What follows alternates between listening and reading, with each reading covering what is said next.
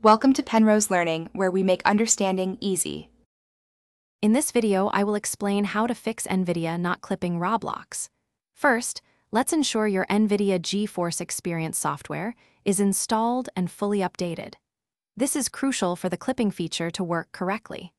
Next, confirm that the in-game overlay is enabled within your GeForce Experience settings. Finally, double-check that Roblox is recognized and listed within your GeForce Experience game library. These initial steps are vital for a smooth clipping experience. Now, let's dive into the in-game overlay settings. Open GeForce Experience and head to the Settings menu. You'll find a dedicated section for the in-game overlay. Make sure this is toggled to the on position. Within these settings, you can also fine-tune your recording preferences, such as resolution and frame rate, to ensure your clips are captured at the quality you desire. Experiment to find what works best for your system. Sometimes, permissions can cause issues. Try running Roblox as an administrator to grant it the necessary system access. Also, if you have other recording software running in the background, it might conflict with NVIDIA overlay, so disable any third-party applications.